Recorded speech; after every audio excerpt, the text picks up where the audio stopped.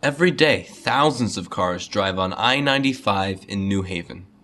Over the past 10 years, this area has been bustling with construction. But the biggest part of that construction job is just underway. The Pearl Harbor Memorial Bridge, also known as the Q Bridge, is getting a makeover to go from this to this. As John Dunham, supervising engineer for the Q Bridge, explains, the bridge is getting old and there are a lot more cars using it now than what it was originally made for. The current bridge was built in 1955. It was built for a capacity of about 60,000 vehicles per day. Right now, the bridge is carrying in excess of 120,000 vehicles per day. So it's primarily it's under capacity. Can't handle the level of traffic that it's handling right now. The new Q Bridge is actually part of a huge 7.2-mile construction project between Exit 46 and Exit 54 on Interstate 95. 12 different contracts were handed out to different construction companies to divide up this huge job.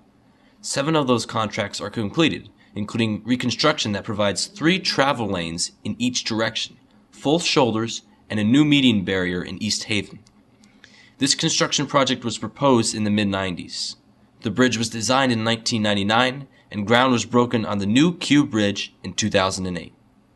The current bridge has 3 lanes in each direction, with very small shoulders. As project engineer Matthew Briggs explains, the new bridge will be much larger. Well, as it was said in the presentation, we're adding 2 additional lanes on both sides, so that gives 3 dedicated lanes to Interstate 95 through this area. So it should increase our capacity for traffic flow through the area immensely. Will be done up at what we call that abutment, or it's basically a support to the end of the bridge.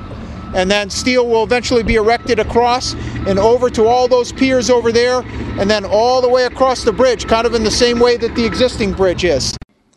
The new bridge will be double the size of the existing bridge. The process over the next 5 years will be as follows. A new and expanded bridge will be built, and both directions of traffic will move to it. Then the current and old bridge will be demolished, and another bridge will be built there. Finally, one direction of traffic will move to the second new bridge, essentially giving each direction of traffic its own bridge.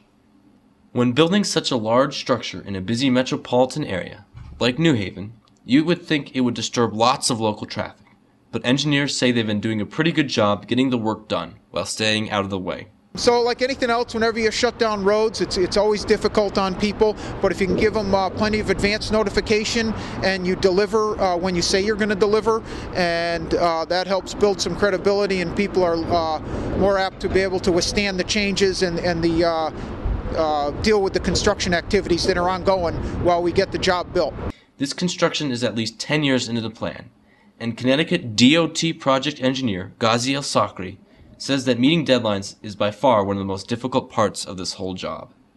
Meeting the milestone dates, we had to work last year in the harsh winter weather. We had cold weather, and we continued working during the cold winter months. One of the more recent milestones came in April 2010. A second lane was opened when traveling from I-91 to I-95 south. For at least the past 5 years, INREX, a highway traffic rating company, has named this interchange the 6th worst bottleneck in the United States. On April 16th, the DOT opened up a second lane, giving commuters at least a little relief. Walsh Construction, the construction company that completed this job, was given a $2 million prize for finishing this section of the project 1 month early. Even bridge engineers themselves have to deal with the same headaches that Hamden commuters have had to deal with for years. It will greatly help traffic. I come every day from Newington. I live up near Hartford, and every day in the morning the traffic is backed up because we have 1 lane of traffic going from 91 southbound to 95, and traffic is always backed up, and it delays me by maybe 10-15 minutes every day commuting to work. This was just one milestone in the huge 7.2-mile construction project. Commuters will be grateful when the project is fully completed in 2016, and traffic will flow smoothly, allowing for a brighter day on the road.